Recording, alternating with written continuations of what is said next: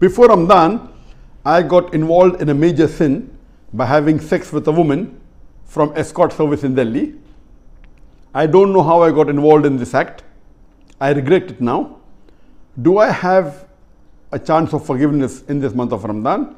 I cannot sleep or walk or talk to anyone about my condition. I got into zones of darkness. I am from a very religious family. Because of this, I got frustrated. I had no hope left inside me. I am not getting any job.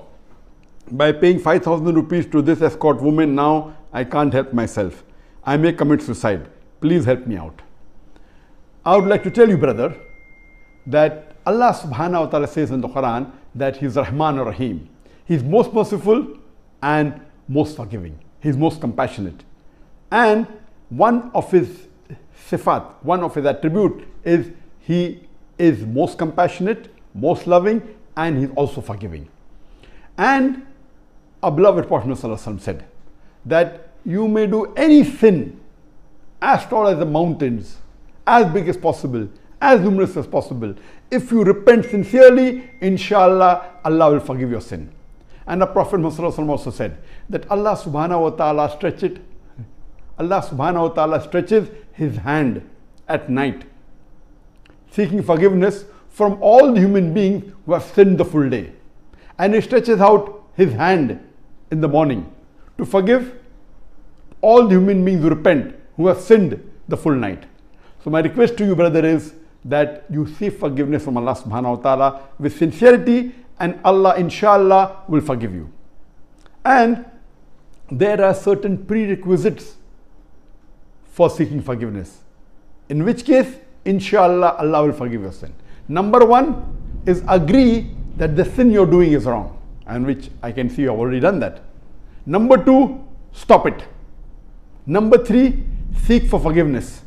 Number four, do not do it again. And number five, undo it if you can. For example, if you have robbed something, then return it back. But in your case, we already know that you have agreed it is wrong, and inshallah you stop it. You seek forgiveness from Allah subhanahu wa ta'ala and see to it you don't do it again.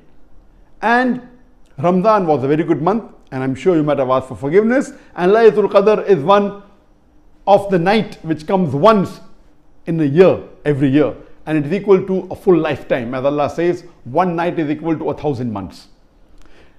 Now, since Ramadan is over, according to Ibn Qayyim, may Allah have mercy, he says that the one day in a week, that is Friday, is like Ramadan in the whole month.